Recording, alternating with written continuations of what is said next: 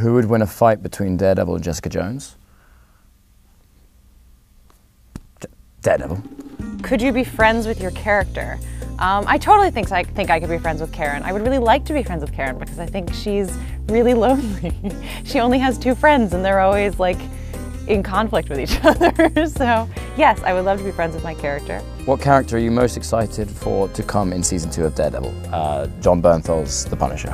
What's your character's idea of a perfect vacation? Going to a dog fighting kennel and killing everybody. Would Matt take home a stranded puppy? Yeah. And then he'd probably get him fitted for a costume. What kind of pizza does the Punisher eat? Punisher don't eat pizza.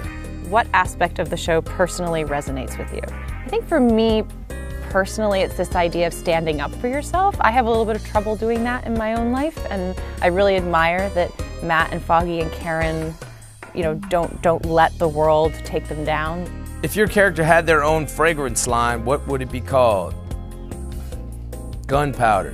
Any changes to the Daredevil costume next season? Yes. What aspect of the show personally resonates with you?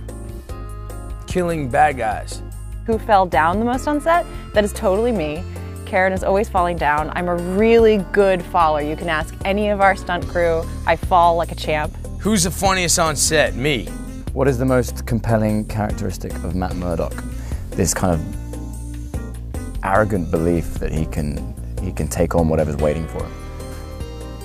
Excuse the pun, but blind faith in his own abilities. If your character was an animal, what animal would they be and why? I'd be a pit bull, because he's a pit bull. That's the stupidest answer ever, man. That's it, man. That's all of them, man.